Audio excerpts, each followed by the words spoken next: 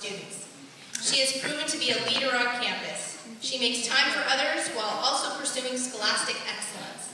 As a member of the National Technical Honor Society, she was the secretary for the chapter from March 2011 to March 2012.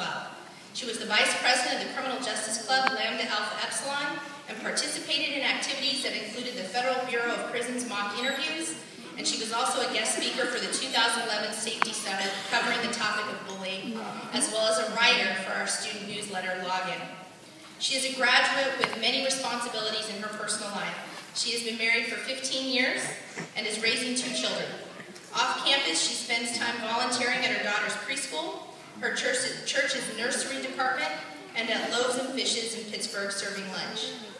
As the first member of her family to graduate from college, this graduate is not only earning an associate's degree this evening, but is graduating after consecutively achieving highest honors with a 4.0 GPA. Please join me in welcoming to the stage this outstanding example of an ITT Tech graduate, Ms. Jennifer Bryant.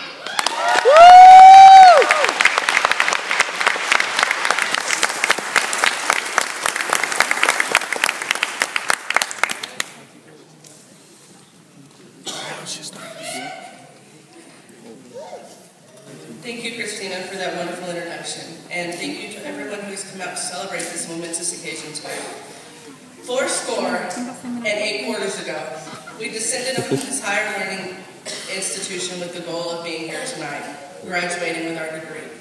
Okay, my husband dared me to do that, but in all seriousness, in my time here at ITT, I saw our campus director, Ms. Lopez, passion for students every day, but never more than one day when she came into our class and asked us how many were going to our job fair. When no one raised their hand, I saw that passion up close, and she told us that the ITT Tech staff worked hard to get employers on campus and were committed to the success of the students, and we should be taking advantage of every opportunity.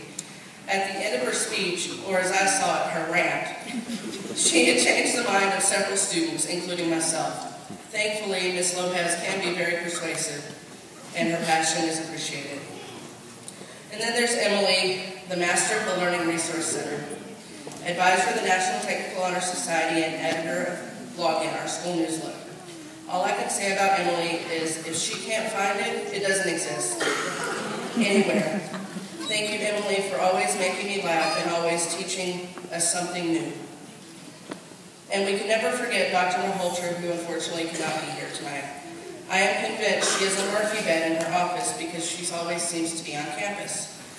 I always made it a point to do my surveys the same day they came out because I knew if I did not, she would hunt me down in my classes until they were done. Thank you, Dr. Maholter, for your diligence. Throughout our time here at ITT, we have been taught by some of the best instructors, Ms. Hooker, Ms. Hanson, Mr. Hanson, Mr. Singer, and Ms. Hash. These instructors have had a great impact on the students. They were dedicated, and I know personally each of them pushed me to be so much better than what I thought I was.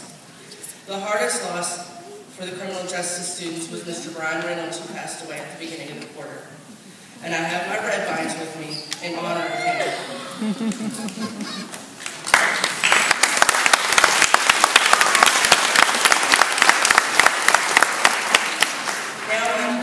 Chairs and administration. I have been privileged to be taught by Ms. Christina Volker. Her real-life experiences have made her class a wonderful learning environment. Mr. Razmi, Mr. Reyes, and Shaki were always there for their students and committed to their success. Thank you to each of you for all that you do. I've seen so many of my friends get jobs in their fields because of Chris Hassan. I can speak from personal experience. Because of Chris's tenacity, he will bombard your email with job links until you have a job. I believe the most I received in one day was 13.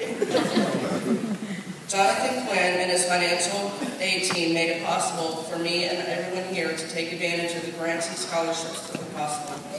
Without them, most of us would not be sitting here today. We would also be in less debt. But it was all worth it in the end. I would also like to thank Melanie, Helen, and Keith for everything that they do for our school. They work mostly behind the scenes, but are very present. To all the staff here at ITT, your commitment to our success merits more thanks than I can give, and I hope you know how truly thankful we all are. It's hard for me to believe that my journey started 2 years ago. For many of us, it seems like time has flown by. I remember my very first day as a student at ITT. It had been 15 years since I had stepped foot in a classroom. I felt very nervous and was unaware of what I was getting myself into, especially when I discovered that my problem-solving class was not as easy as I thought it was going to be. I was faced with my first real challenge when Mr. Pugh placed a hypothetical cat over a snake pit, and we had to figure out how to rescue him. The cat was rescued after a series of formulas and calculations. I prayed I would never have to take another math class again. Much to my dismay, a year later, I was sitting in Mr. Arione's math class. I faced my biggest challenge, though, in this class. However, with Mr. Arione's help and the help of the tutors in the LRC, I made it with an A, as did many of my classmates. I was thrilled, though, to learn I would not have to take Math 2. I have met some amazing people during my time at ITT. We have a single mother of 3 who maintained a 4.0 and worked a job that kept her out late, making it difficult sometimes for her to study or do homework. We also have a young woman who comes from East Oakland, has faced many tragedies during her 2 years at ITT, but she was determined to become more than a statistic. And that brings me to a former Marine who served his country in Iraq and Afghanistan before coming back to school, all the while being supported by his wife and his daughter that were cheering him on from home.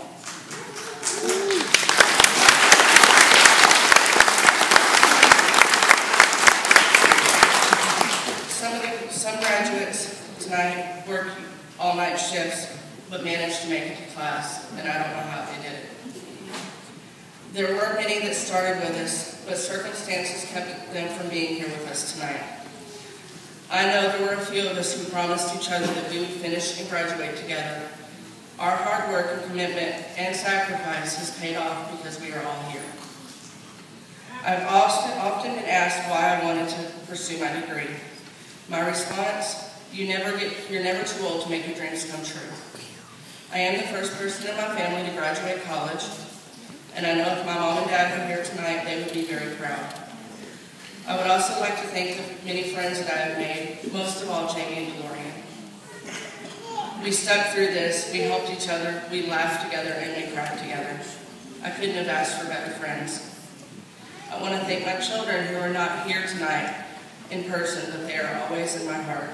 They have put up with me being gone sometimes all day to go to class and complete assignments over the last 2 years. Most of all, I want to thank my husband, Joel, for allowing me to reach this goal. Your encouragement and support has meant so much, and I cannot express how grateful I am and how much I love you. Last, I want to give all of the glory to my Lord and Savior Jesus Christ for giving me the strength and the patience to see this dream through to the end. As we close this chapter in our lives and start a new one, remember something Washington Irving said. Great minds have a purpose. Others have wishes. Little minds are tamed and subdued by misfortune, but great minds rise above them. Once again, thank you to the staff at ITT for everything they have done for us over the last 2 years, to our friends and family for all of your love and support, and to my classmates, thank you for the memories and the laughs.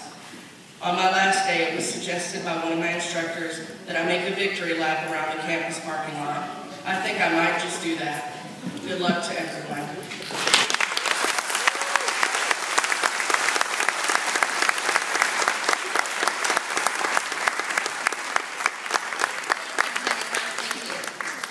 Okay, I'll try not to rant anymore. I get it. I'm just kidding. I'm slow at it. At this time, I would like to ask the following students to please rise and approach the stage. Jamie Moore, Reynaldo Perez, Jennifer Bryant.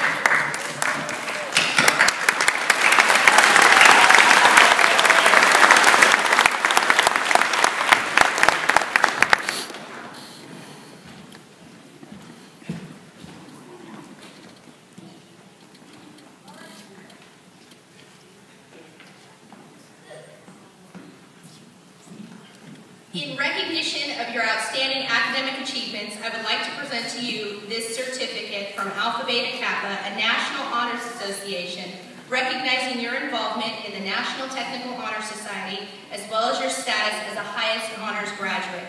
Congratulations. We are